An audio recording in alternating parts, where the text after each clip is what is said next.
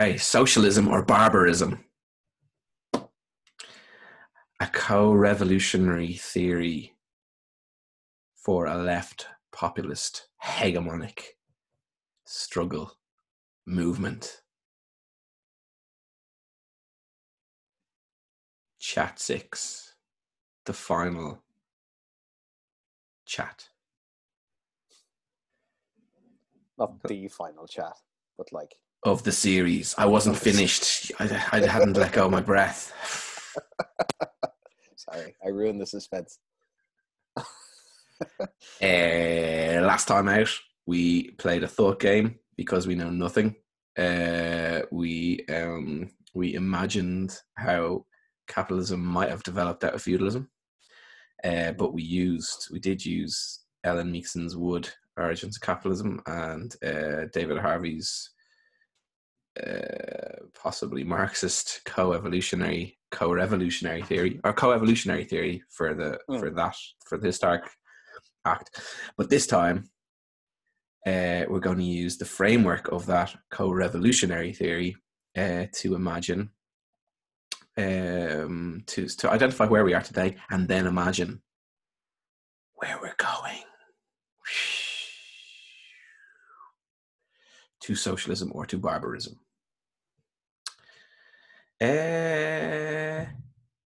Shall we start in the same place as we started last time? Start at the start.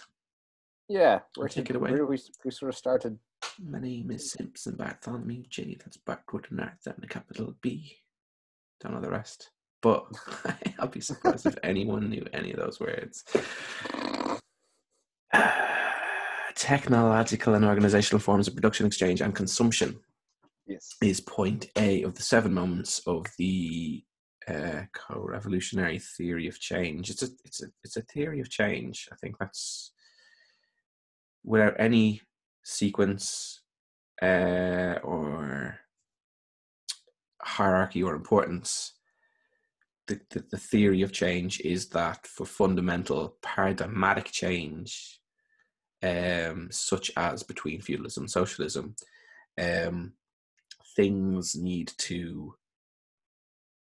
the change needs to happen upon these moments. And of course, you can pick out moments arbitrarily, I assume, if you were to feel so inclined.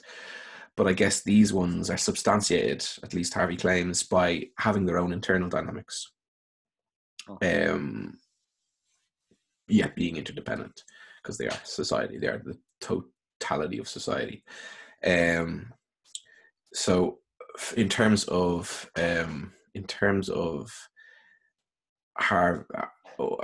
Harvey outlining this theory, he sort of critiqued movements to date as sort of siloing along one of these moments, and in a particular social movement or interest group will of course be focusing on their situation, and say like point B is relations to nature.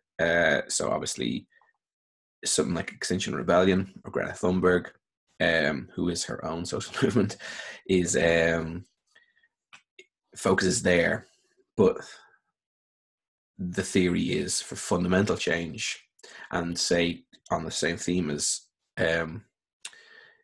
ecology, global warming and stuff. What's the phrase? Don't change the climate, change the system. Right. And the system is the infrastructure and web of networks, branches of power, whether it be directed by people or by processes, because of course capitalism is a logic process that has its own life acting through these moments, and therefore is systematic, change the system. I think really socialism should only sort of be directed against people as such when they are defending capitalism. No, I can't imagine all capitalists would defend capitalism. If someone came along and said, hey, all us boyos and girlos and people here want to do something different and it's a really good idea, some capitalists might go, oh yeah, no, that looks great. That essentially gives me all the things I want, but without all the stress. That's brilliant. Let's do that. Yeah. So it's only when um, the people shooting back at the anti-capitalists, they're the only ones that are antagonists. Basically, no people or person or class really should be an antagonist in terms of a popular socialist movement. Just the ones that are defending that which we wish to change. Yeah. So the system, and yeah, I think these 7 points outline that system. And yeah, back to Harvey. Harvey sort of critiques this tendency for social movements to silo and to sort of focus, prioritize their moment, and where, of course, a movement with such specific expertise should prioritize in terms of action, they shouldn't necessarily prioritize to the point that it negates the possibility of their efforts spilling over, or for other efforts from other moments spilling over and sort of causing mutual effects and reinforcing this more fundamental, greater change. And that's the sort of importance, I think, and why I like this sort of schema. And I mean, if I still can't find where, but if this is what Marx either specifically or in an indirect way identified as how capital worked through feudal society to establish itself as paradigmatic, then probably need to look at that as a socialist movement. I think there was one more point I wanted to sort of throw into that, but I can't think of it right now, so we'll just move swiftly along. So back to the first point, the technological and organizational forms of production, exchange, and consumption. So while I think last time we got to particularly talk about the sort of the rural roots of those organizational forms of production, the change and the impact, how it spiraled out from there to a capitalist situation that was, well, production was organized because of capitalism in a very specific way, where everything was seen as a commodity, competition was an imperative, market efficiency was an imperative. Thus, the imposition of competition, production was changed fundamentally. Of course, that's no longer the case. 400 years on, 300, whatever. Capitalism and societies like continue to develop, and I don't know. I think, let's see, you got any takes on where we are today with, in terms of organizational forms of production or any other moment of that moment? I mean, what is it? We've got production is global production chains. I just realized what I wanted to say at the end of the last one, but never mind. We'll get to it somewhere else in the chat, I'm sure. We've got global chains of production. Exchange is, and this brings in like at this stage, with the amount of technology in operation, it's fully determining the organizational possibilities for production, exchange, and consumption. So you've got your global production chains. Exchange, like we touched on the 2 weeks ago, high speed digital currency, God knows how many billions is transferred every fucking minute, or some crazy staggering figure. The way that capitalism is run digitally, the technology and the organization, exchange is just, it's beyond us. We have no grasp of what's happening. One of the big things that we need, it'd be great from a socialist perspective, but I don't think it exists anywhere, is a good contemporary outline of capitalism or contemporary economy. And look, what the financial system is so diffuse, fast-paced. It just, no one knows. No one. I'm not sure anyone really has a grasp of what's actually happening. It almost sort of it's sort of morphed into this quite what's the word I'm looking for? Imperial? No, it's almost like ephemeral. Ephemeral. It's almost vaporous in a sense that, again, as we were talking about last time, I think we sort of touched on these cases you find of like people gutting entire buildings that it's replaced with essentially, giant server farms. Yeah. And I guess the most important thing there from the point I would extract from that being, the step up from just even having a brief understanding of how all this stuff is moving about so quickly, i.e., huge amounts of data or data wealth. Not just understanding it, because I assume if you have an understanding of it, you're probably right at the heart of it, or you're analyzing this stuff from externals or as an external, but more so as well, owning that architecture, creating like owning that at those conditions at which this stuff is actually being done. It becomes, as I said, this kind of vaporous way of doing something that I don't know. I can't. At any point of ownership as well, it's probably such a small compartmentalized moment of the bigger picture. Like you're looking at from point A to point B, maybe point C, but like fucking everything else is going on around that. No, absolutely. I mean, from a perspective of where basic commodity digital ownership is something that at our viewpoint we can kind of look at that and go, do I own this thing I buy? And progressively the more digitized we get, that is less and less of the case. Actually, what you have in your hand is very rarely actually in your hand, or it's more what's on that disk is actually mostly it's on a server somewhere, and you definitely don't own that. So push that up by hundreds of, I don't know. Well, I don't know how you sort of quantify this as such. What we're actually discussing, how you would quantify by that. Many. By many. One of the sort of evident manifestations of this process is, of course, the relating to point A or moment A, is that production, while it's shifted towards Asia,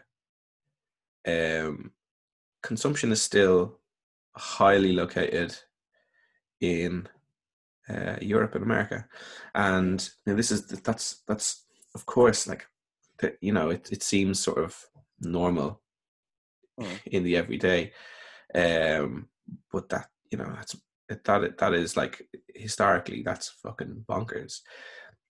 All this wealth is produced somewhere and shifts somewhere else, and then when you think when that consumption in Europe and America is so driven by credit, eventually you would imagine, particularly as production perhaps moves towards Africa, that consumption might center in Asia, particularly China. Perhaps maybe we should go through each one just in terms of where things are now. Obviously, the next one being relations to nature. Yeah, it's a daily headline. It should be a daily headline anyway. Relations to nature are obscene. Capitalists, the logic of capitalism or capitalist society has absolutely no respect. Is yet. This is late capitalism, apparently, and it is yet to internalize the costs in its terms, the costs of the ecosystem, how much does heating a house, driving a car, flying a plane, shipping something across the sea actually cost? You know, if the economy was the sort of, as a unit, was the sort of every moment of wealth and use value was just added into a lump and block and broken up into shattered pieces, and that was currency. Those things would be many little splintered blocks, a hell of a lot more expensive than they are now. If the costs to the ecosystem in terms of our use value of water and air and growing food, let alone in terms of mental health and being able to go outdoors, having green space, having open space, having feeling sort of well about oneself when they go about their daily life, without even internalizing that, the price is phenomenal. None of these costs are internalized into the economy. America does its damnedest to make sure that burning fossil fuels is as cheap as chips. And on a side note, amazingly, the other day you had to pay people to get rid of oil. What the fuck? Please take my barrel and 50 quid. Oh yeah, they're paying you to store it, right? On your property basically. or something now. Yeah. So this is relations to nature. The logic of capitalism manifests in such a bizarre way that we seem unable to imagine how we can escape this disgusting treatment of nature. And there's 7 billion of us. There's about 200 countries. It's complicated. It's a complicated conversation to have, but like when you're talking about over the next century, just like human existence getting to the point of becoming like incredibly precarious after thousands of years, and only up to the last 100, if even years, that this situation has really come to bear. That's, if you internalize it into a healthy economy, in the last 50 years, we've probably spent the next 500 years worth of, I'm pulling a figure out of my ass there, but like just hypothetically, the last 50 years, we spent 500 years worth of living on the planet. We've lived at such a high level. We've just, I mean, like people talk about that already in terms of our grandchildren's generations. Like we've spent their allowance, and they're going to have to spend like the allowance of generations. Like that's going to run out. No, absolutely. We've already spent the inheritance. And that the way we see nature like is reflected in and by the way we see people. Again, the commodification of people, the social relations between us. I remember reading a piece a few years ago by Branko Milanovic, who's an economist, looks into inequality, but not necessarily socialist. He just made a really nice point about living in New York and seeing every single person in terms of their use value to his future exchange value or engagement in, and everyone's an opportunity. Everyone's and I don't think it's as bad as Europe. You get the impression over in America, I mean, like stories of Hollywood, like young people go over there and they're trying to make their way and become famous or whatever. I mean, I'm just talking cliche trope here, but it sort of illustrates that how that logic is affects the way people see each other. And like we brought up last time, the Oxton Bar and Grill, Michael or Mark Atkinson or whatever, his rant with the nurses, and it's just it comes back to that point I made about how ill we are in the head. Like this makes us ill. We don't our social relations are decrepit because of capital. I live in Manchester.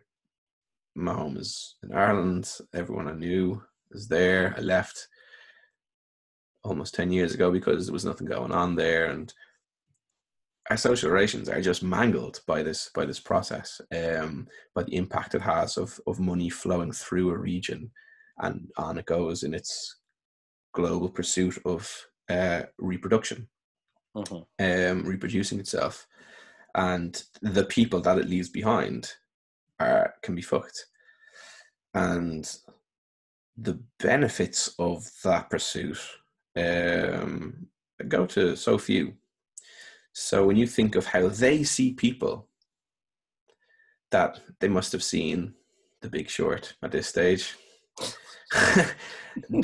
they must be aware that the things that they do, the practices, just investment, whatever. If you've got any to invest, just the act of investment, you've got to see yourself as like a unitary part of this bigger whole, but involving so few people.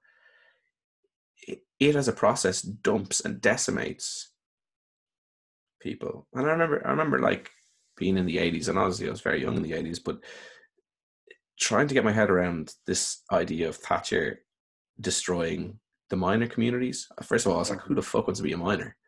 Do you know what I mean? That sounds like a shit job. But but like, so her moving everything down to the city, didn't sound like, well, now you don't have to be a miner. But like, of course, those people, their livelihoods, not only their livelihoods, but their lives, the communities they lived in, everything that they knew was just stolen from them, just smashed to pieces. Yeah. And all in the name of progress. Sorry, I thought you were in there. No. I mean, I think it wasn't until I really got a full grasp around just the impact that something like Thatcher's effect on unions, on community, on again, everything that led up to the strikes.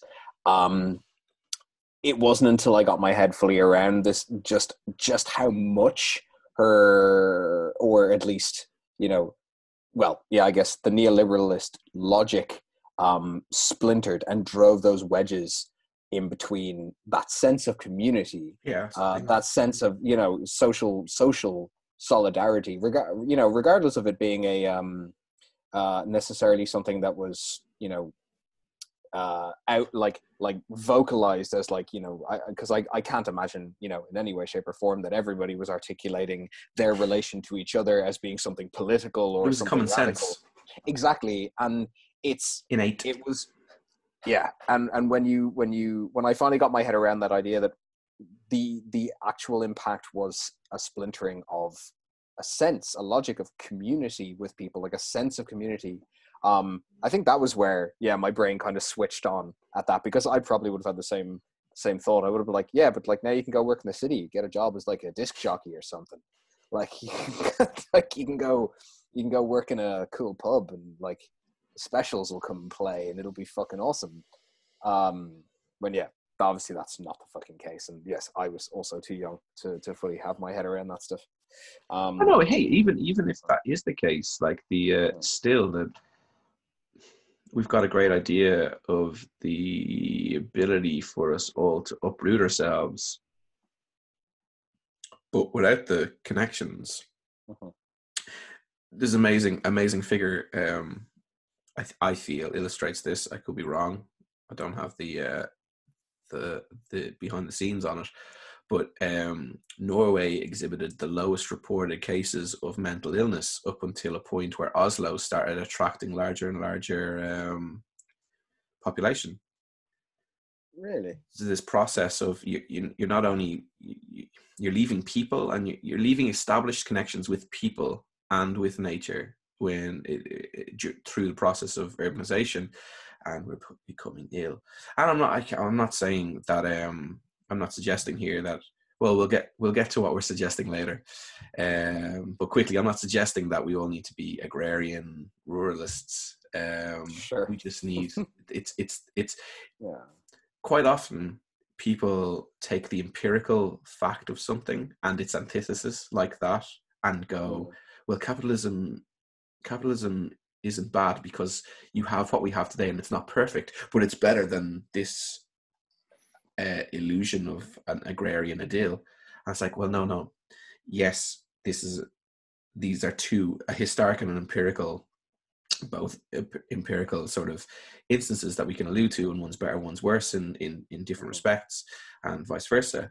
But the issue is that the arrangement between them, because of capital, is what determines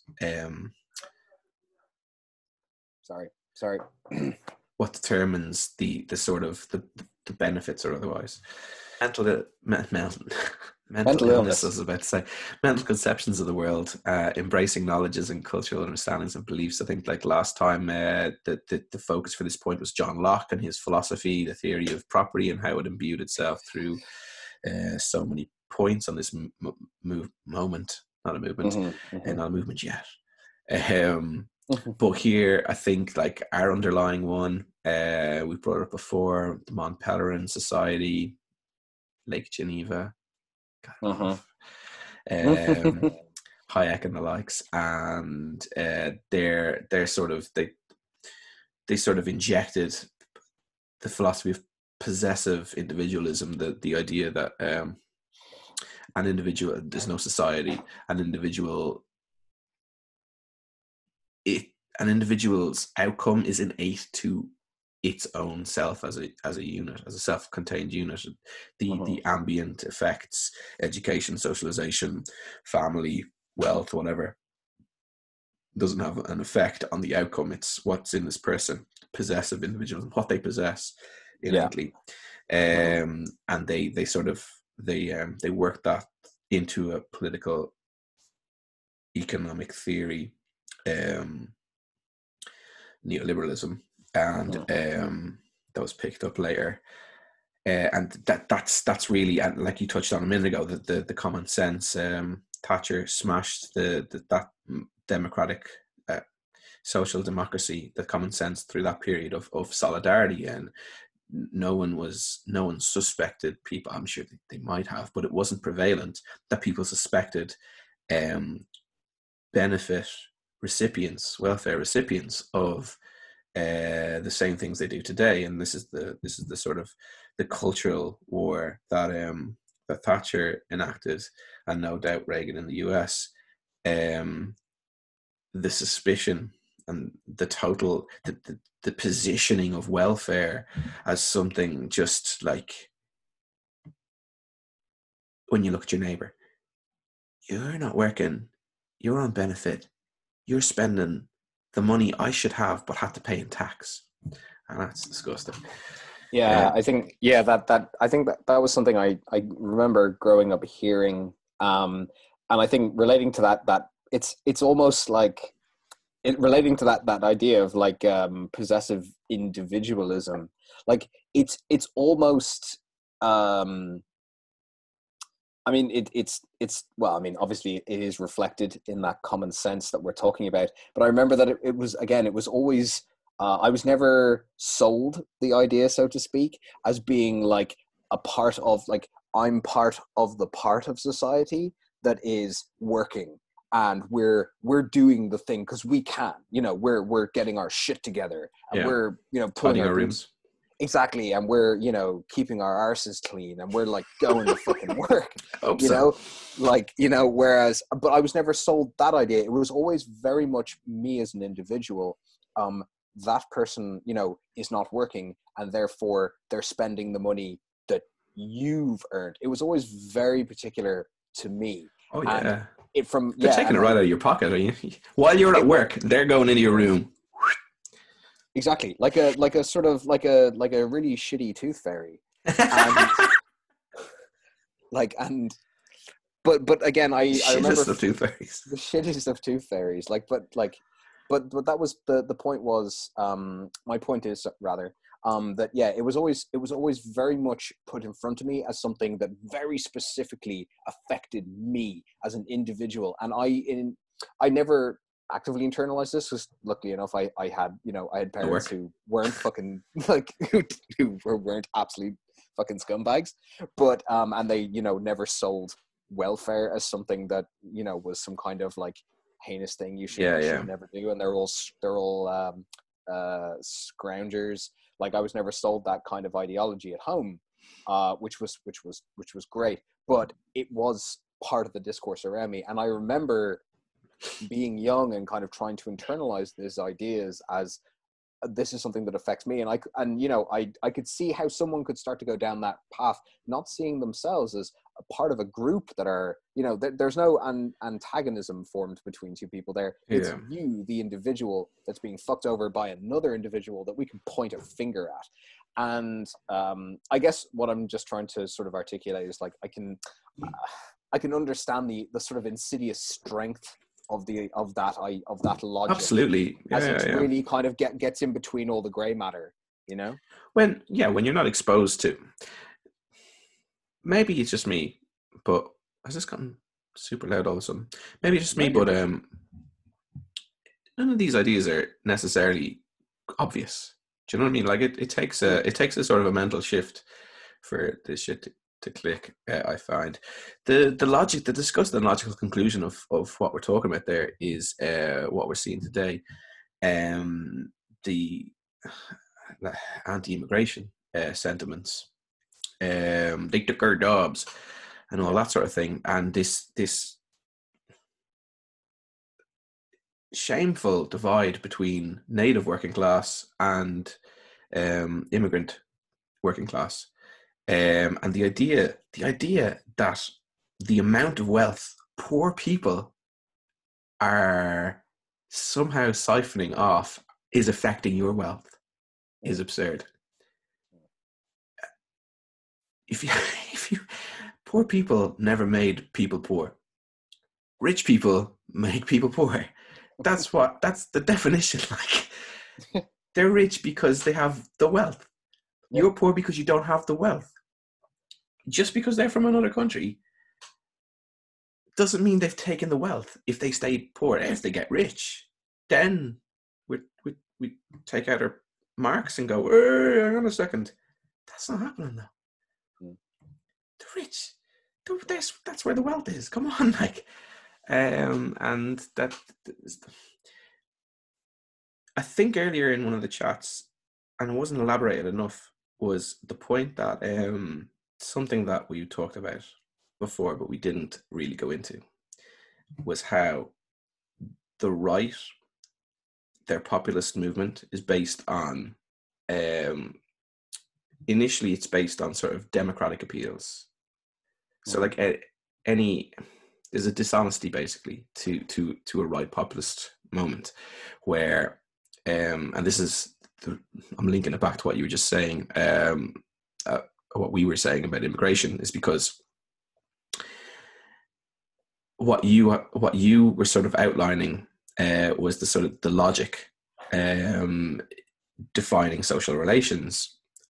The right-wing ideology, the populist ideology, will start with disassociating neighbours from neighbours who aren't going to batter each other for being scroungers. When immigration comes along, you start seeing small acts of violence, and they start escalating.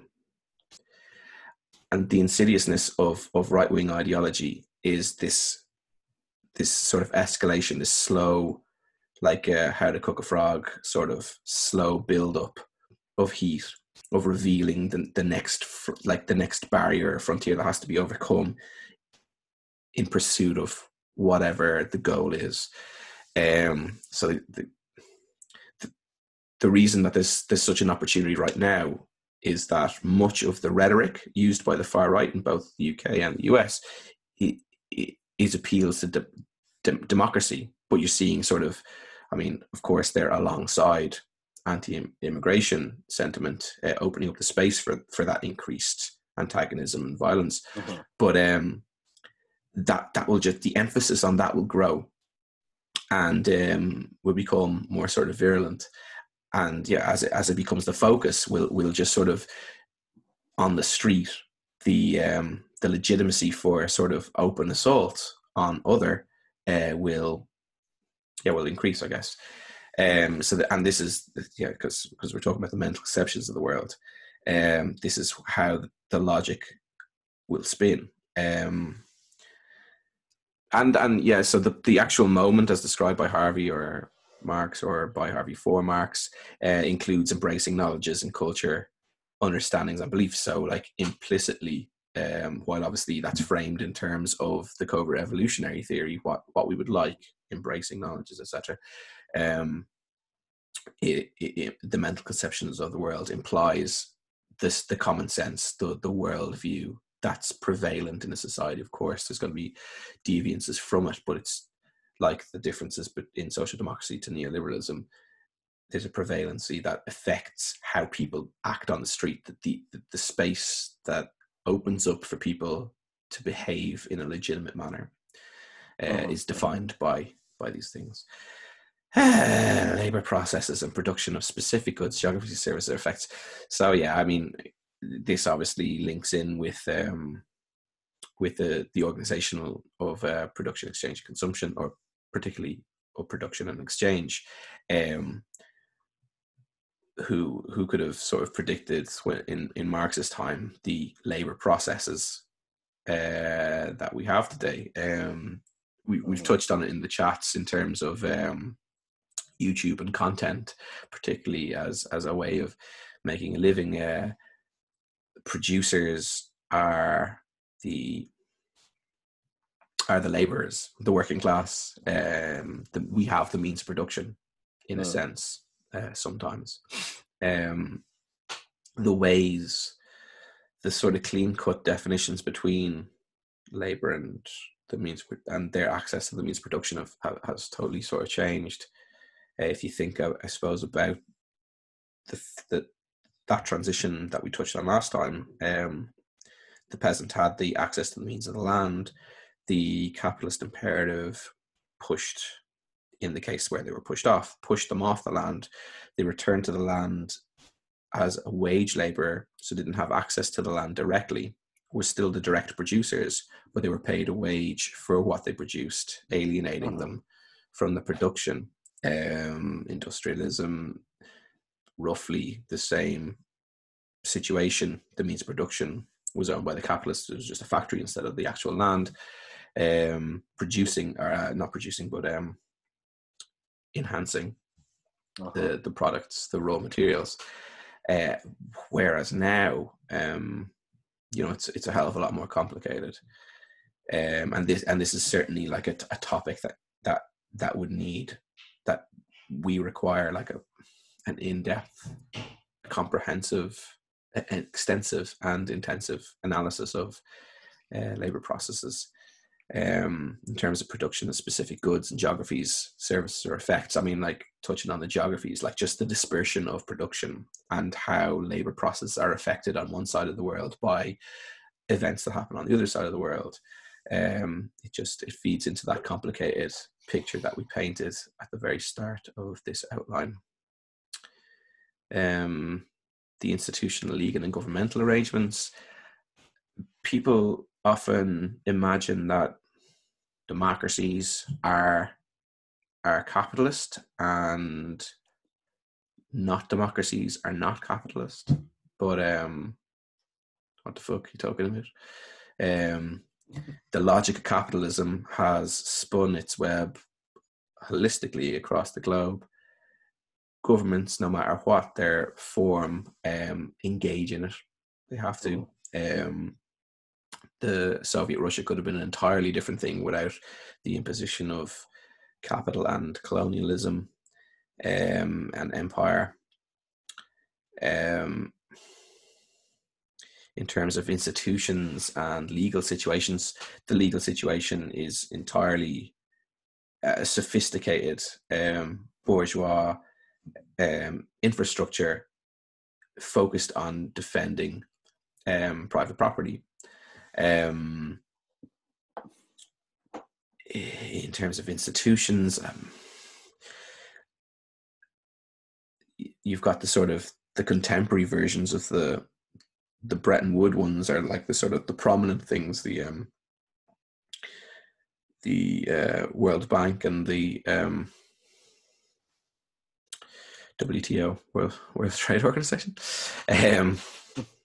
Where's my mind today? What an awful moment for me for it to take a vacation. And I mean, there's the sort of, I don't know where we are today with them. I know a few years ago they began sort of emphasizing inequality.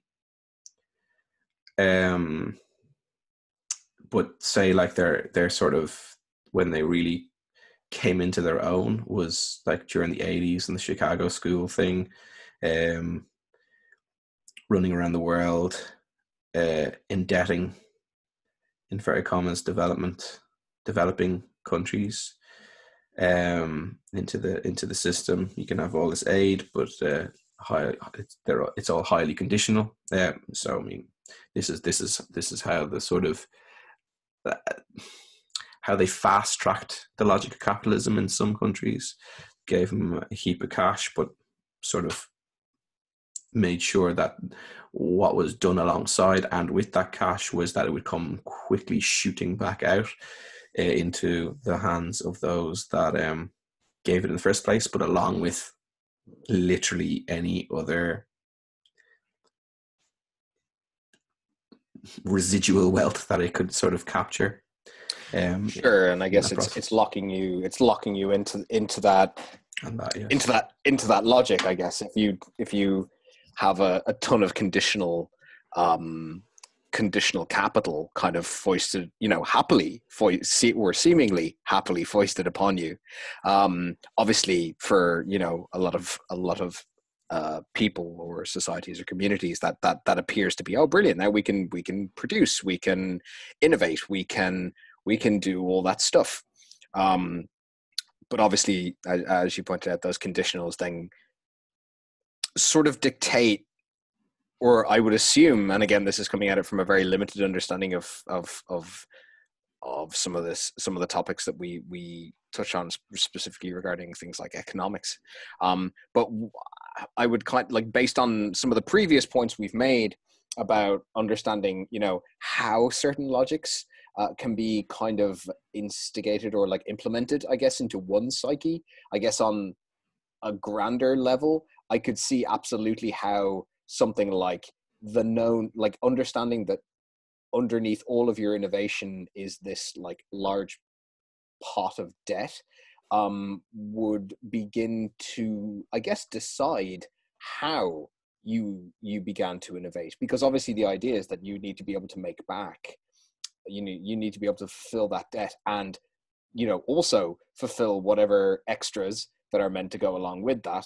But at the same time, you probably still want to see something for all your fucking efforts to innovate society. So maybe, I don't know, it's a theory, I'm pulling this out of my ass, but it could be it's not bad. It locks you into the idea of how you would have to innovate. So your decisions are already, in theory, made for you by the fact that you took the debt in the first place. That's the power of the logic, absolutely. Yeah, maybe that's bollocks. No, I mean, because that's one perfect way of putting one of the elements. Like, for the initial investor, you give someone cash and you tell them you want it back, and and give them a sort of a roadmap on how to do that.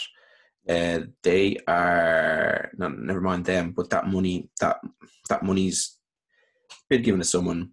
They set up all this stuff. It's used basically to create surplus. We see it here in the UK in the third sector, where the government, the Tories, are trying to,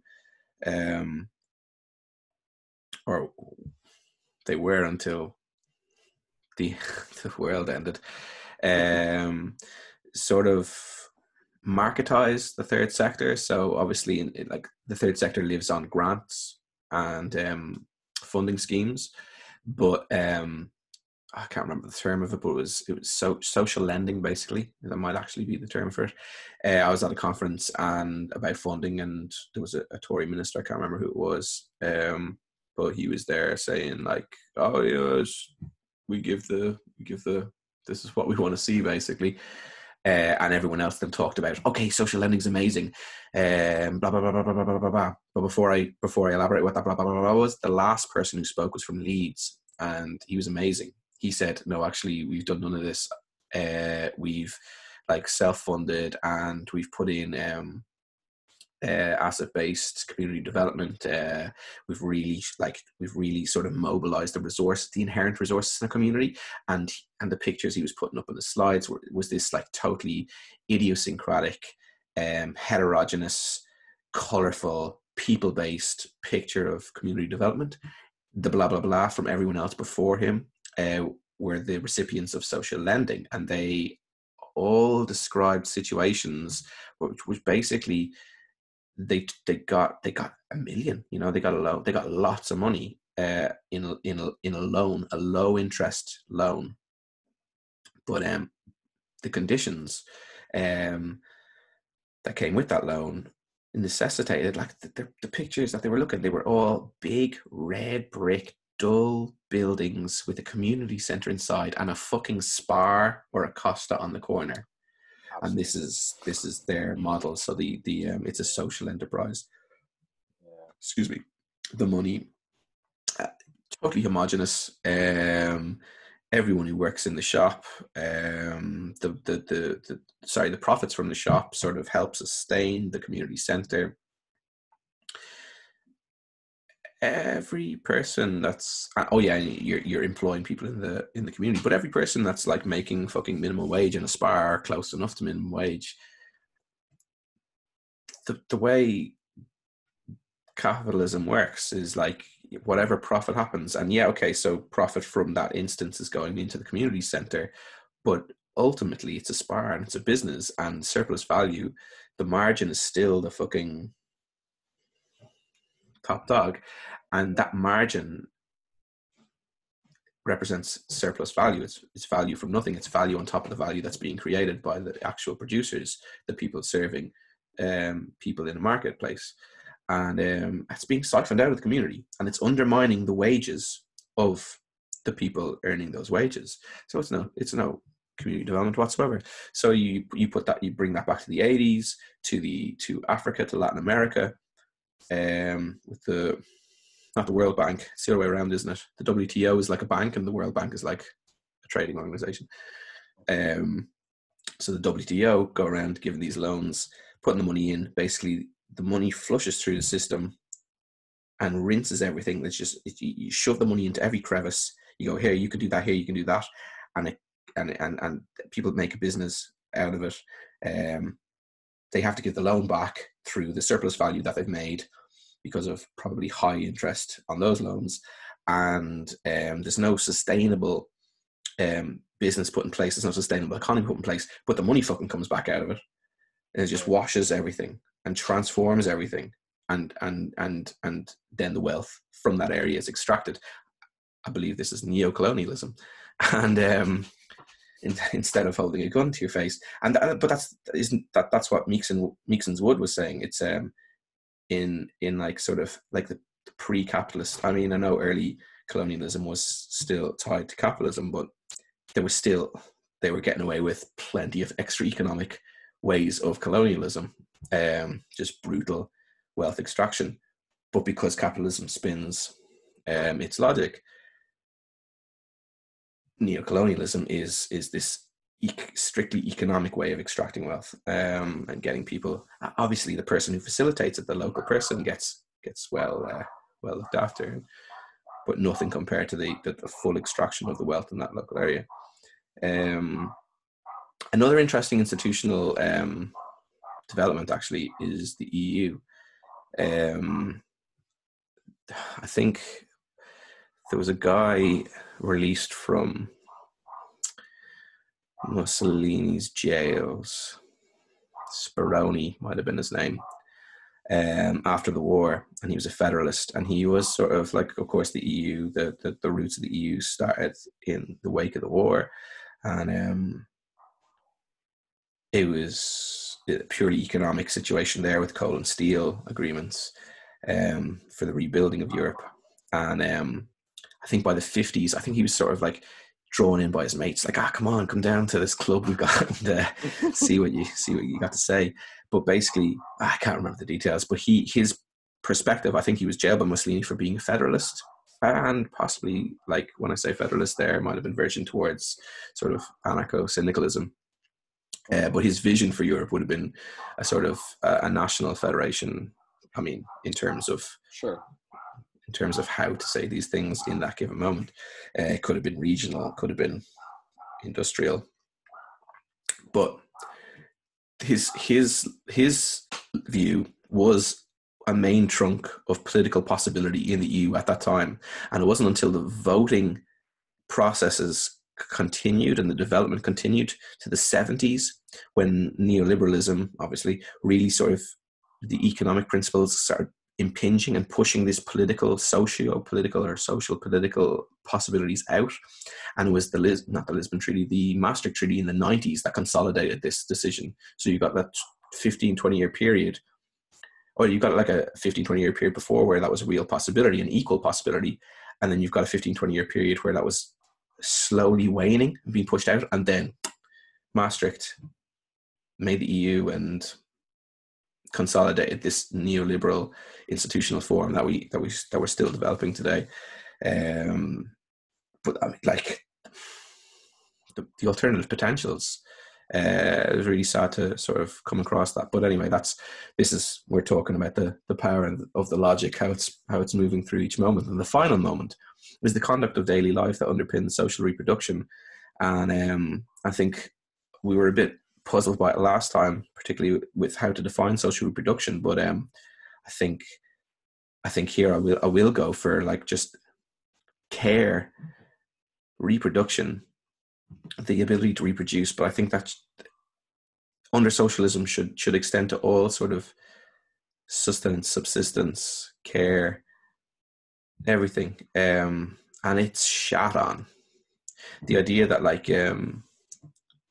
stay-at-home parents, that's not paid work. I mean, in and out of the situation, no work is paid, but it's just done.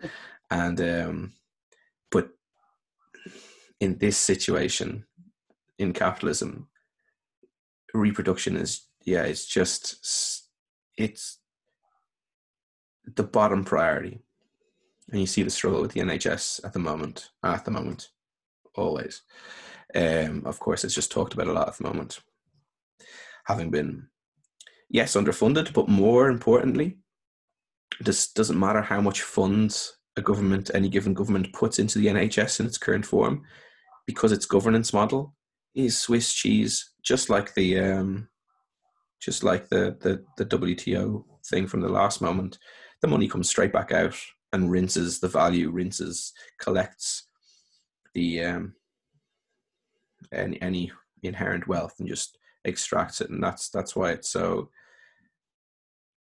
as amazing a job, of course, that the people working for them do, it's just so lacking in capacity to actually do the job that people anywhere deserve from a public health service. And I think maybe even this might be our hinge moment. How do we see ourselves moving forward? Social reproduction. I think as we go back through these, and hopefully I think that just took up roughly an hour, a little bit less. Hopefully this back will be about an hour as well.